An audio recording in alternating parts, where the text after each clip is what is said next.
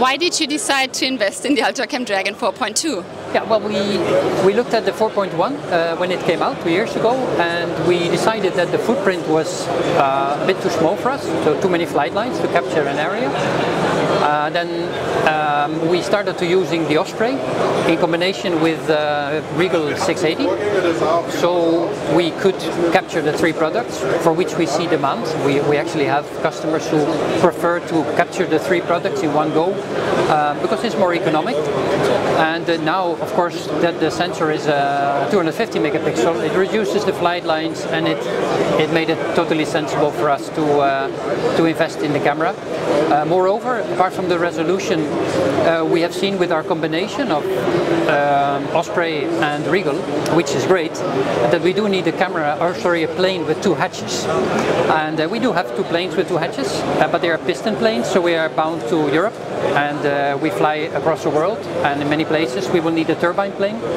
So this camera will allow us to fly it anywhere, also in countries where we don't have avgas fuel. The other way around as well, we have low-level work in Europe where we have to fly slow, and we bumped also there into the restriction when we were using this combination with the dual-hatch aircraft, because it's a fast-flying aircraft, you cannot fly so slow. So with this camera we get more use case on the slow end and also on the flying in foreign countries. We love to subcontract for customers across the globe, and I think this is a great asset for us in addition to the fleet that we have. As Slagboom is one of the leading aerial survey companies on the market, to what extent did the UltraCam portfolio contribute to that success? Well, in a great way. We've stepped into it with the UltraCam D. Funny enough, this is also called UltraCam D, but the first one was in 2005, and I think we grew together with Vexcel, always having the front edge, and definitely we have gained a lot of ground being able to work effectively. The cameras are effective, and the workflow, we love the workflow, and so yeah, we have now an inventory of 6 cameras in various types, so we can deploy the type of camera that works best for the job.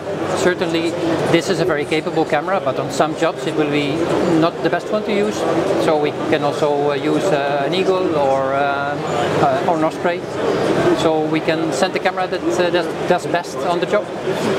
You just said it, you have an impressive lineup of UltraCam systems already available, the UltraCam Eagle 4.1, the Osprey 4.1, now the Dragon 4.2. With the Merlin already also announced at Intergeo, is there room for another bird of prey in your UltraCam collection? Another bird of prey, I love it, but I think for now we are okay with the lineup, and we first have to see that we get this Dragon out of its cage. So yeah, for the moment, let's fly a bit. Perfect, thank you very much. Thank you.